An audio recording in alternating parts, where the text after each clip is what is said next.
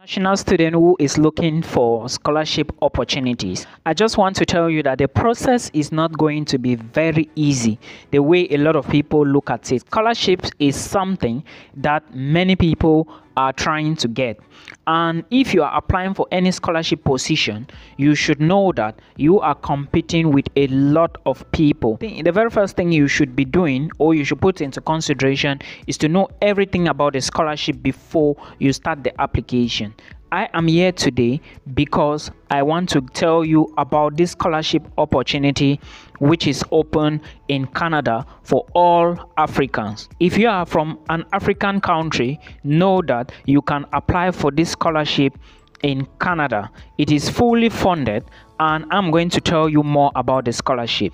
This scholarship before was in many countries. The schools that used to host this scholarship stopped.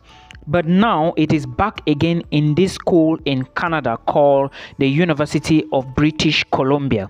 This scholarship is only for people from Africa, and I'm going to be talking to you about some of the things and general eligibility you should know. What are the things I will talk about? I will talk about the requirements for you to apply to this scholarship. I would also talk about the programs available at the University of British Columbia that you can apply for before you stand a chance to win this scholarship, because there are a group of programs. You can only apply to these programs. Then if your results are good, your application is great, then you can be considered for the scholarship. Otherwise, it is not done for every program. I hope you get it. Then I'm easily going to talk about the steps involved in application. Then I will conclude with the deadline. But first of all, we will talk about the deadline probably before going to the steps. It is usually very difficult for you to get fully funded scholarship opportunities in Canada, so I always advise my followers to always look at the United States rather. But this is a scholarship only for Africans. So if you are coming from Nigeria, Cameroon, Ghana, Ethiopia, and so many other countries, there are 50 countries on this scholarship application. So if you want to apply, make sure you check the link very well. I'm going to make sure after talking, I will put the link down there for you to verify everything. Now, let's take a look at the requirements of the scholarship, and I will be checking my jotter here so that you get the information. First, there is information on the website which says, "Greetings, thank you for your interest in the Mastercard Foundation Scholars Program at the University of British Columbia." In case I didn't mention, the name of the scholarship is called the Mastercard Foundation Scholars Program at the University of British Columbia. And again, they went further to say, "We are currently welcoming applications for the fall 2024 intake." Remember, I said you must come from any one of the 50 countries in Africa, and you must have completed a bachelor's degree already. You must not already have graduated from a master's program or a PhD program, and of course you shouldn't be more than 35 years, and you can be 35 years or younger at the time of application, which means that you were born after 1988. And if you are born after 1988, you cannot be up to this age I mentioned here, so please put this into consideration. You must be a citizen of the following sub-Saharan African countries, and the countries, there are 50. If you check on the link I will put down there, you are going to see that the countries are 50, and you must have lived a significant part of your life in the sub-Saharan African country, and of course you should be like economically financial disadvantage. You should come from a poor family background, or you should display a poor financial sources, and again you must have achieved academic excellence under difficult circumstances, and you should show leadership qualifications and potentials. It's very important. You should be able to demonstrate interest in commitment in giving back to your home country. Now that brings me here to explain to you that if you want to apply for the Mastercard Foundation Scholars Program, after you finish, you have to return back to your home country. But it is not something that is going to be complicated, okay? If you decide not to move, who is going to disturb you? But again, you have to put all this into consideration. Then you also need to show that you are a person who requires a Canadian study permit to study in Canada. So if you, like I said, all African countries, you need a permit to study in Canada. So there is no debate about this. So you cannot be an asylum seeker in Canada and you are applying for this. This is not for asylum seeker. You must be applying for a master's degree in the following faculties. Now, I want to talk about the programs available. If you want to go to the University of British Columbia and study under the Mastercard Foundation Scholars Program, which is a fully funded scholarship opportunity, you have to apply for the programs in the forestry faculty. They include Masters in Sustainable Forestry, Masters in International Forestry, Masters of Geomatics for Environmental Management. And for now, let's take a look at the Faculty of Land and Food Systems. You have Masters in Food Resources. Then you have Masters of Land and Water System.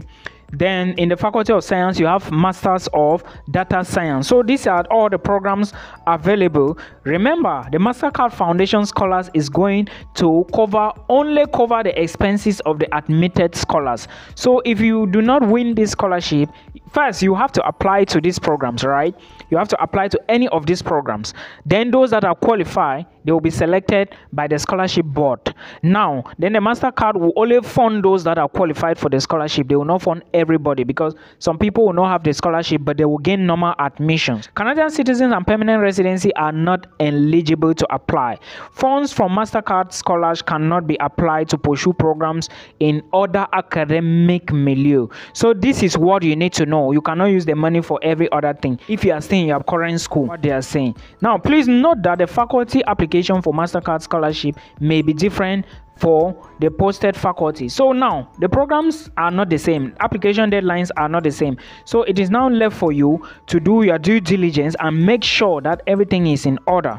Okay, now let's take a look at the dates. The deadline here says that assessment for eligibility and after assessment, Mastercard Foundation Scholars application begins on December 1st, 2023, and then the UBC Faculty of Forestry will start by January 2024, 11 January 2024, while Food and Food Systems will start 9 January 2024, and Science will start 9 January 2024. Applicants applying for these programs should consider the difference deadline. So if you are applying, if you guys are brothers, you are not applying to the same program, you do not have the same deadline. Okay, so please put all this into consideration. Now, what are the steps involved in order for you to successfully apply for the Mastercard Foundation Scholars? If you are doubting anything, I would suggest you click the link below, check everything from here, then you start the application. Now, assess your eligibility. You need to know the program type you want to apply to. Very important. Well, then after that, you consult the university website or the consult website to be aware of anything. Now, when you decide that you want to apply, remember this is going to take place in steps. First, you need to know the program of interest. I have given you the programs already. Then when you know the program, you go to the link of the University of British Columbia and check if that program is there. Okay, if the program is there, you check its requirement. Then when you consult the whole of the website to know what is happening, remember this is a scholarship. This is not normal admissions. It's going to be tough to go in. It's going to be competitive. Now, when you check the website of the school, you will now move to the next step where you have to check the eligibility package. Remember, the Mastercard Foundation Scholars Programs application are due on December 1st. Okay. Now, we ask all the applicants be submitted electronically in a single PDF document via email, as this is faster and costs less.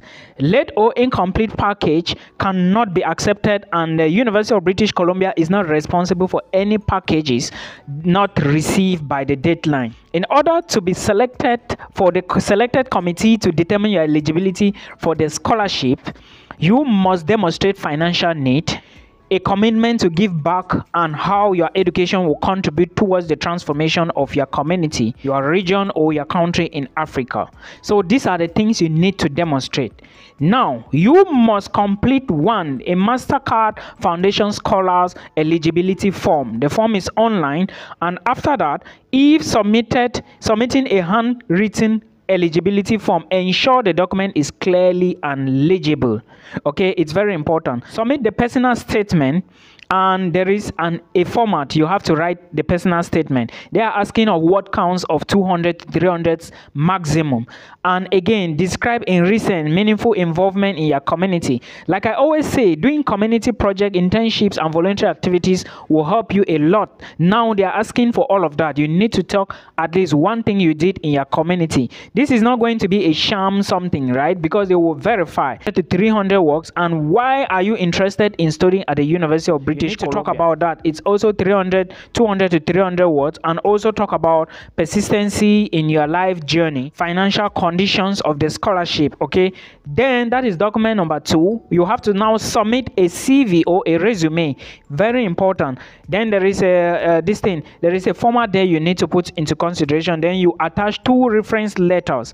Please provide 2 reference letters on an official document which will attest and speak extensively on your community service, voluntary activities, abilities and leadership potentials. That is 5. Then you submit your transcript of records. Remember, they have to be clear and legible. And you also submit a checklist and of the application package. Please submit a copy of your package and PDF document via email is there. You can see I'm checking from here, right? So when you finish everything, gathering them, you clip them together, merge them and submit online via an email. I already told you why you should do submission via an email, right? Then step 4, the UBC faculty application. Once the Mastercard Foundation application is complete, eligible applicants would receive an email. Then secondly, you will be asked to pay the application fee. This is very important. Thirdly, your application will be reviewed. Then lastly, you already know what is happening. So guys, please, you must put in a lot of work if you really want to study a scholarship abroad. It is not going to be easy. I always say these things, that if you want to move abroad easily, do not target scholarships. Everything is clear on the website. So guys, this is what we are going to be doing. We are going to be looking at JAGPA series scholarship application. There is a lot you are going to read from this website. I will drop it down in the video description box so you can watch the video, read more about it, then know what you are actually saying. I hope this video helps you. Till we meet again.